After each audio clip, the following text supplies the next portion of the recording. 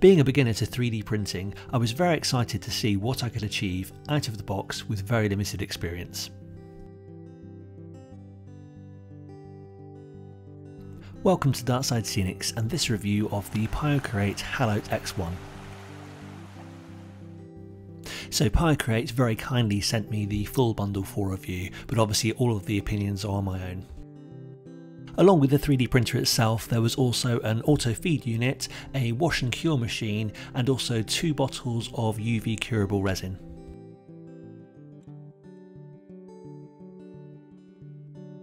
Piocreat is a subsidiary of Creality and a specialist in industrial 3D printing. Out of the box, the printer feels really well made, of nice quality, and has a build volume of 211 by 118 by 200mm. Once the printer is switched on, the setup is fairly straightforward with the usual options at the start.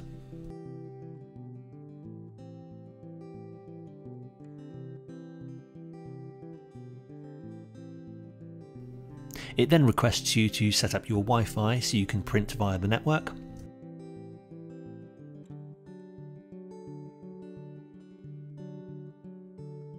Next, it gives you a basic help guide and a few tips which helps you to start printing straight away.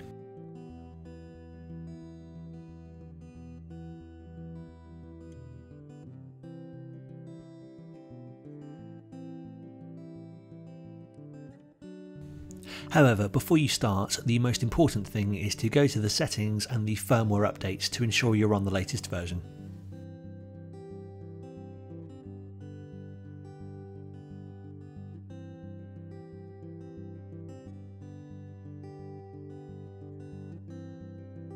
After the update, I was able to connect my mobile phone to the Creality cloud via the QR code. This will allow me to print cloud files at a later date. The auto feed unit, which sits alongside the printer, is a very useful addition, especially for beginners. It can feed resin in and out, heat it to the required temperature, and also detect exactly how much it needs. This is based on using the HALOT branded resin, which has a tag in the bottom of the bottle, which simplifies the entire process. The auto feed unit is connected to the printer via a USB cable and a hose for the resin.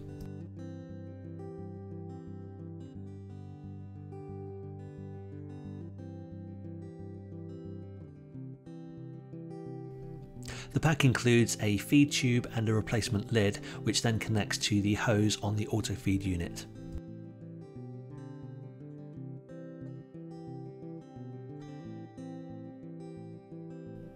The resin vat has 2 large handles, which makes it very easy to remove. This means you won't be able to accidentally close the lid unless the vat is locked in place. As I'm using the auto feed unit, I need to remove this small piece of plastic so I can install the detection unit.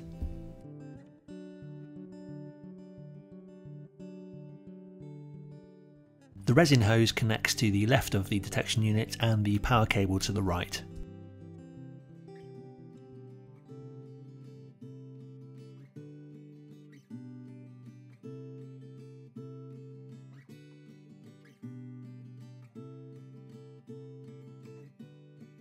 When the resin vat is back in place, the detection unit can be moved onto the vat, ready for printing. And by going into the settings and the auto feed unit option, you can see everything's connected and ready to go. So here's my setup and I'm ready to do my first print. Although I can network print, I decided the best place to start would be the test file included on the USB stick.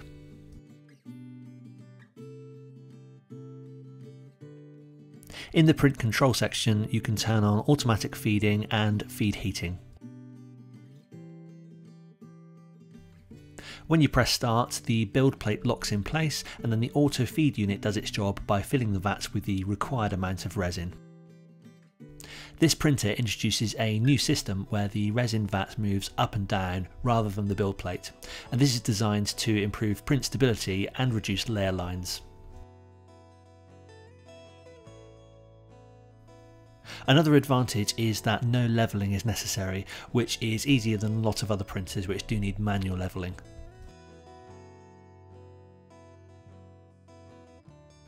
This is a 7-hour print with over 2,000 layers, so I've just taken some short video footage during the process.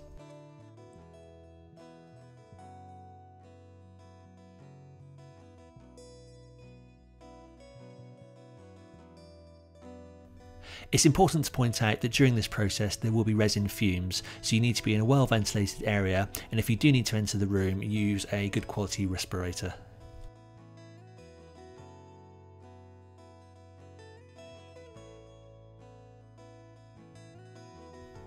Now that printing is complete, I've decided to manually drain the resin rather than use the feed out system, and this is basically because I was quite impatient to get started and have a look at the print.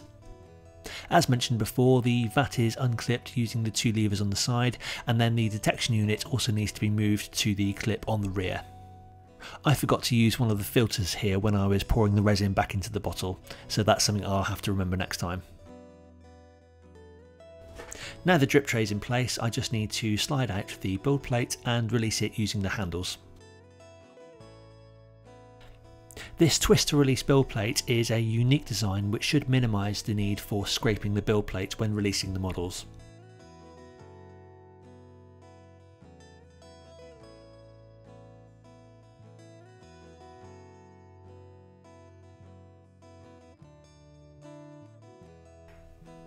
It's a good idea at this point to wipe off the excess resin from the build plate and give it a thorough clean with isopropyl alcohol. The first step after printing is to wash the model using the wash and cure machine.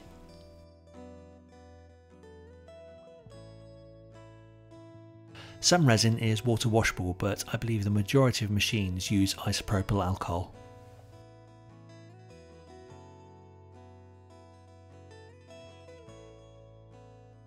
I'm opting for the 5-minute wash on the wash and cure machine.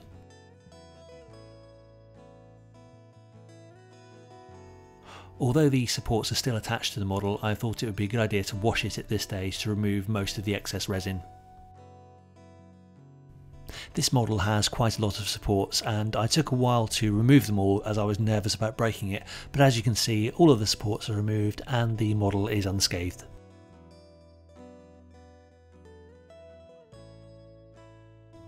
Next, the water tank is removed and the curing platform is added to the machine.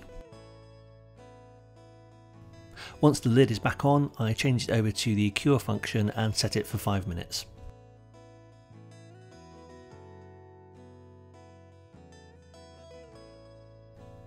Lots of people will paint directly onto these models, but I prefer to spray them with primer first. For my first resin 3D print, I'm really impressed with the results and I look forward to painting it. I don't have a lot of experience in painting fantasy or Warhammer figures, but this was actually really enjoyable.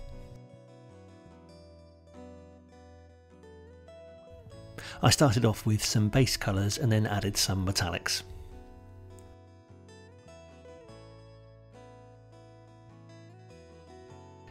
When all the paint is dry, I use the dry brushing technique to really highlight the details.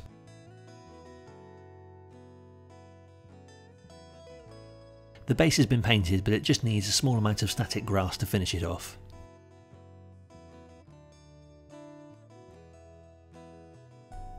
The model is glued to the base using PVA and left to dry. And here's the finished project. Although it was the inbuilt test model and you expect it to go smoothly, I was still very impressed on how quickly it came together and how good the detail was. So now I've done the easy bit, I need to look at the slicer software and also at downloading some models from the internet. The USB stick provided includes the HALOT box software and also a 3-month trial of Chitubox Pro. I decided to make the most of the free trial of Chitubox Pro, so registered for an account. Once in the program, you'll be able to select the HALOT X1 from the menu, and then you'll see the very recognisable build plate on your homepage. When looking for something to print, I went to the Model-U website as they offer a STL download service for certain models.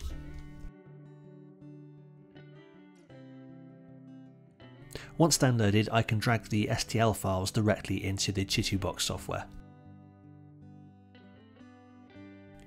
You can see here on the build plate that there are a lot of areas not being used. This is why the HALOT X1 has 92 independent zones, which means it only activates the zones needed. Here's a close-up of the laser on the detection unit calculating the correct amount of resin to be used.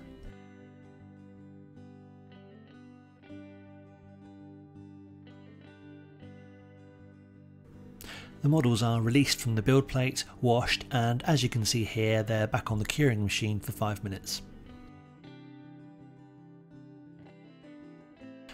After a quick spray of primer, you can see here the detail has come out really well. These figures are approximately 40mm high.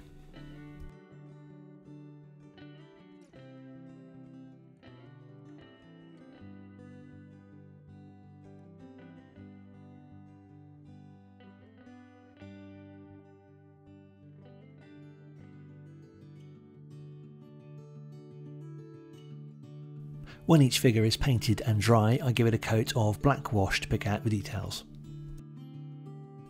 Finally, I use the dry brushing technique to highlight all of the lines and the details. I also printed these smaller figures, which were approximately 20mm high. These types of models are ideal for dioramas, model railways and die-cast models like these.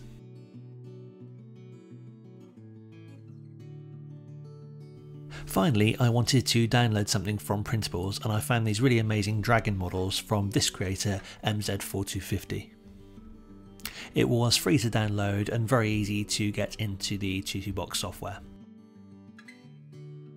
The dragon was imported as a standalone file, but Chitubox has an auto support option, so it adds all of these support struts.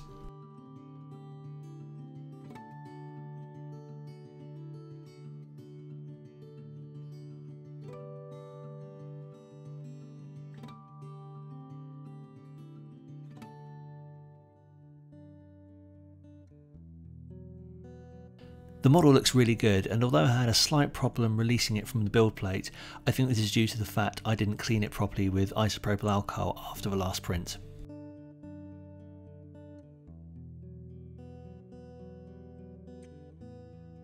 After removing the supports, washing and then curing, I was really happy with the results.